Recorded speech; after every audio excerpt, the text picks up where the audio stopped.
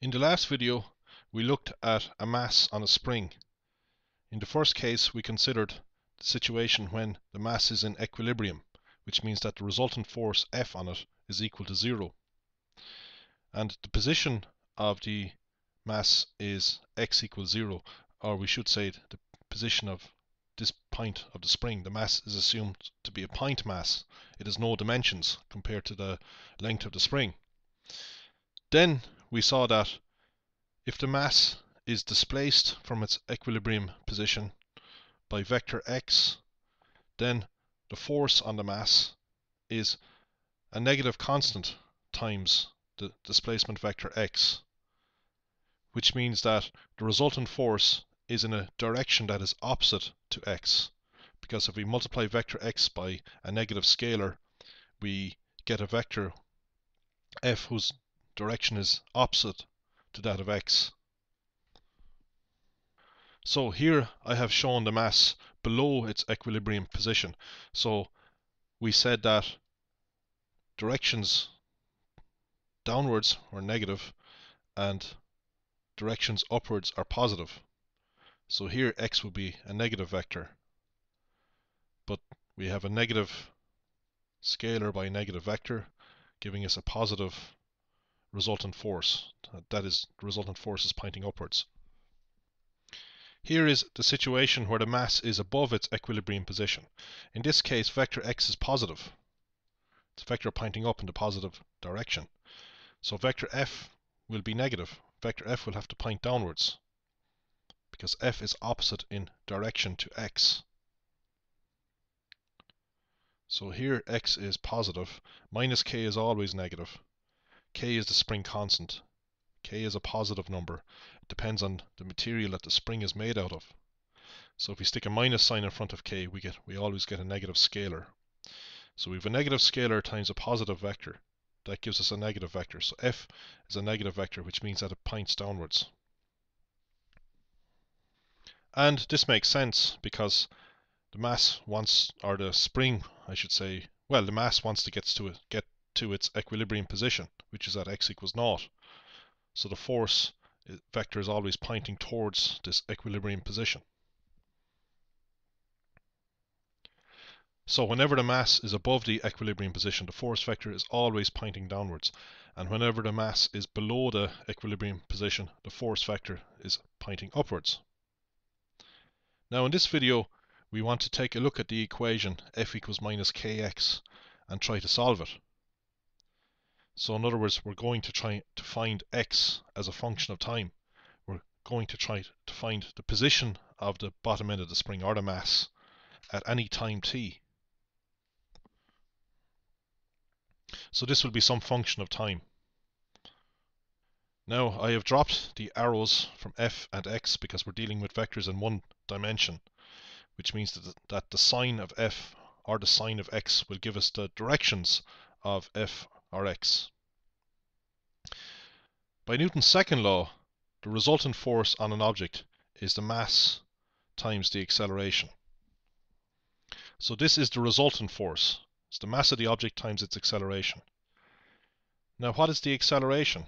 Well, the acceleration is the second derivative of the position x with respect to time. Another way to write this is x double dot. The dots indicate that we are differentiating with respect to time. So two dots indicate that we're differentiating x twice with respect to time. So we can write this equation like this here. I've just written x double dot for a. This equation is the equation of motion for the mass m. The solution of this differential equation has the form x of t equals a sine omega t plus phi. We use the letter omega for the constant in the solution. That's the coefficient of t. So t is the variable, but a, omega and phi are constants. They're fixed. Now, to see that this is indeed a solution of this differential equation, we are going to plug this solution into the differential equation. and show that it makes sense to have a solution of this form. So to do that, we need to get the second derivative of x with respect to time, d2x dt2, or x double dot. So we will start by getting x dot. Well, that's another way of writing dx dt. So we need to differentiate this sine function. The a is just a constant factor. We leave that out in front. To differentiate the sine function, we use the chain rule. So we start by seeing that the derivative of the sine function is cos. If you look that up, we just copy down this angle again, and by the chain rule we multiply by the derivative of the angle. So we need to differentiate omega t plus phi with respect to time. Well, if we do that, we get omega, because we have a constant times t. If we differentiate a constant times t with respect to t, we just get the constant, just get the number in front of t. If we differentiate phi with respect to t, we get 0, because I said earlier that phi is a constant. We can write this omega in front. This omega is not part of this angle, of course. Now, let's look at the second derivative. This is what we want for the differential equation, for the equation of motion.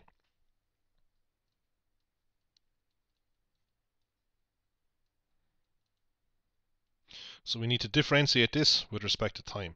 The a omega is a constant factor. We leave that to one side. And we look at the derivative of the cos function. The derivative of the cos function is minus sine. Then by the chain rule, we differentiate this angle to get omega, just like before. And we bring this omega in front here. So we get omega times omega, which is omega squared. So we've minus a omega squared sine omega t plus phi. Notice that the second derivative is a sine function,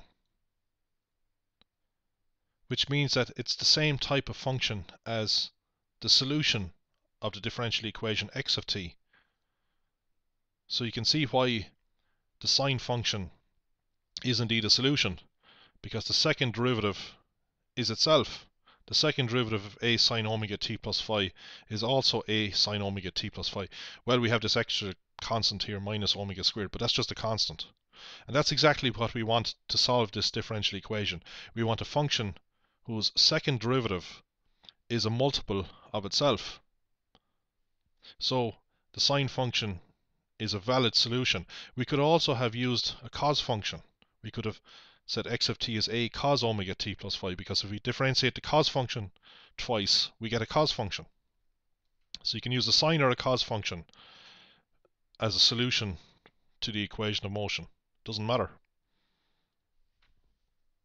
Now we have everything we need to sub into this differential equation. We have x double dot. Well, x double dot is all we needed actually. So here's the equation of motion. I've just copied it down again here. So we have m times x double dot, which is this here. So we have m times all of this. That's going to give us minus m a omega squared times sine omega t plus phi. So that's the mx double dot. And that must equal minus k times x. So that's minus k times this here. It's minus ka sine omega t plus phi. So you see we have the same thing on either side of the equal signs. We have a sine function. So we can cancel that from both sides. And we are left with minus ma omega squared equals minus ka. So that tells us something about the relation between m omega and k. We can cancel the a's from both sides of this equation, and we can cancel the minus signs. So we're left with m omega squared equals k. So we can see that omega is the square root of k divided by m. So we can get omega in terms of constants that we know. We will normally know the spring constant k, and we will normally know the mass of the object. So we've taken care of this constant. Now the next thing we are going to do is look at some features of this solution. The first feature we are going to consider is the amplitude of the motion of mass m. The amplitude is the maximum displacement of the mass from its equilibrium position. So the mass will oscillate up and down about x equals 0 indefinitely, because we're assuming that there is no friction. So the maximum height or distance the object is from x equals 0 is the amplitude.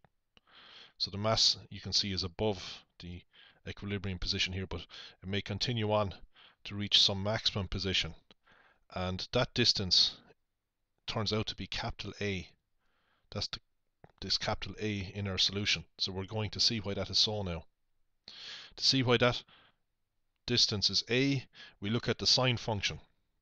The sine function always lies between -1 and +1. It doesn't matter what this angle is.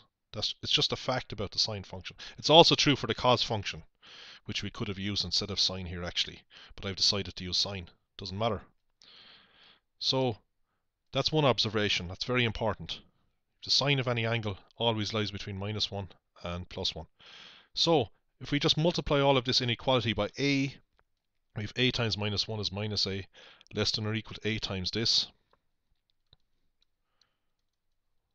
Well, now we have just x of t, which in turn is less than or equal to a times 1, which is a. Here is a graph of x of t against time. Remember now, x is on the vertical axis. We're more used to seeing it on the horizontal axis, of course. It's just that x is often used for the displacement of the mass, or the position of the mass. So you can see that the position of the mass runs from -a, that's the lowest position that it could have, which would be below the equilibrium position. This distance here would be a, well, its position would be negative a, because it's below. We decided to make positions below the equilibrium position negative. So it runs from -a to +a. That's the highest position, which I indicated up here. It's a sinusoidal function, so it's periodic. It repeats as expected because the mass is moving up and down. The motion is periodic. We could get the position at time t equal 0 by plugging 0 into this here. If we do that, we get a sine of phi. So this position here would be a sine phi.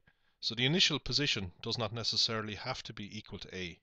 We could set the mass in motion by pulling the mass down and releasing it, or pushing it up and releasing it.